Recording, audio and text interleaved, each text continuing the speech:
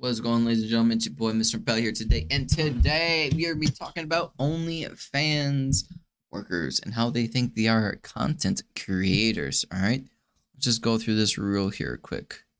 So a content creator is anyone who shares information, inspiration, humor, experiences, or advice with a larger audience through content, usually digitally. Content creators use a variety of mediums to express work. Here are some possible formats. All right, let's take a look, boys. So you have YouTube, videos or vlogs, blog posts, social media graphics, videos and captions, digital marketing, emails, white papers, music, video game streams, informational ebooks, digital products and downloads, online courses, and training programs. So you could consider nudity or OnlyFans under visual and audio works. You can say that, right? But let's just work over to sex worker. A sex worker is a person who works in the sex industry, providing direct sexual services or working in related industries. So you are providing sexual experiences for your people who are buying it from you. So let's say this includes prostitutes, pornographic film actors, strippers, nude models, creators of sexually explicit online content. Wow, I think that sounds like OnlyFans. I think they're nude models, or they could be creators of sexually explicit online content. But it's not up for me to decide, just, it's a definition.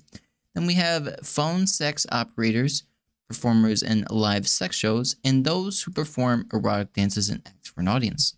So maybe like rock dances, twerking, maybe doing a certain video for someone. That might be considered a sex worker for the person that's paying you, okay? But let's look at prostitute definition.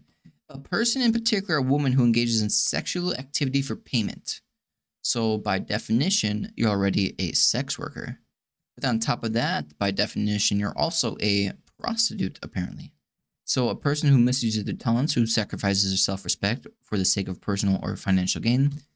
That sounds like you're getting money from OnlyFans, aka you're offering someone professional sexual activity in exchange for payment.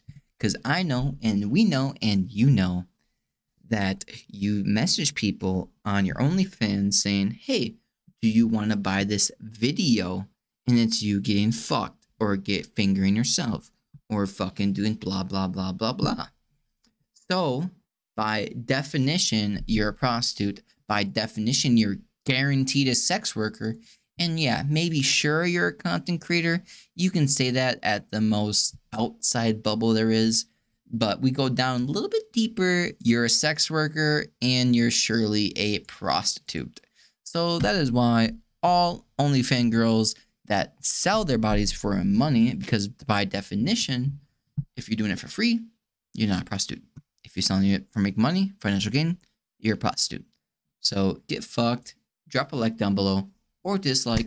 Let's make it the most controversial video ever of 2024.